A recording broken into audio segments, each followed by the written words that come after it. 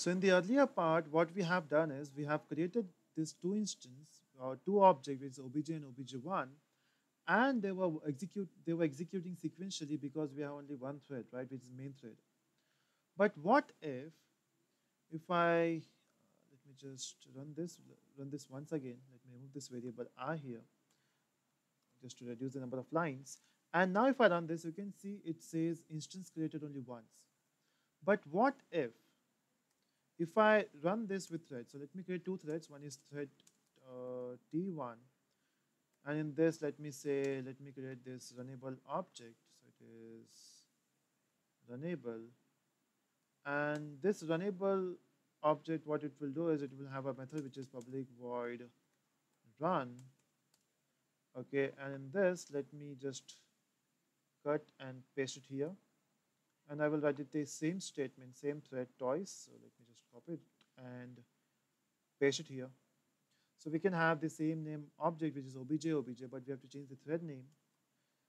So now we have two threads, T1 and T2, and both are creating the same object or both are calling the same getInstance method. And let me start both the thread at the same time. So let me say T1.start and T2.start. So this is how we create threads, right? And we are calling start. So now this T1 will try to create the it will call getInstance. Since it will be the first time, it says okay, instance created, and it will print, and then it will create the object. It will call instance created.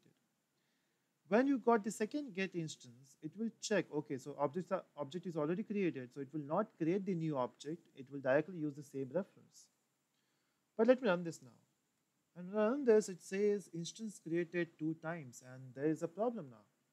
You are using a Singleton Design Pattern, and you are getting 2 instances. How it's possible? It is possible because we are calling both the threads at the same time. So what they are doing is, they are executing this method at the same time, both entering this section at the same time, and both says, okay, so object value is null. Let me create the object, and both are creating the object. Now question arises how to stop this. So let me run this again. So every time you run, it will create 2 instances. So one of the way to stop this is, how about if I make this method synchronized? So it simply means if one thread is entering this section of getInstance, the second thread need to wait. So that the first thread will create the instance, and the object here will be initialized, so that the second thread, when it enters, it will give this condition false, and it will return the same object. And now if you run this, you can see it says instance created only once. So even if you run this 5 to 10 times, it will give the same output, which is instance created. It's because it's because this block here is synchronized, right? So we have solved the problem of threads also. But hold on, don't you think making your method synchronized, maybe this method getInstance might be doing lots of work. If you have a huge amount of work need to be done by this getInstance, it will decrease your performance by factor of 100.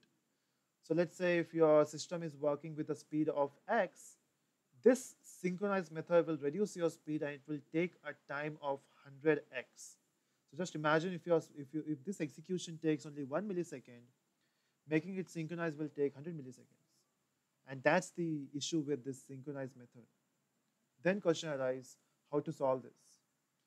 So to solve this problem, what we can do is we can just remove this synchronized block here. Okay, and there is a concept we can implement here. There's something called as double checked locking. So what is double check locking is, you can, instead of using synchronized method, what we can do is we can use synchronized blocks. So using synchronized block, you can achieve this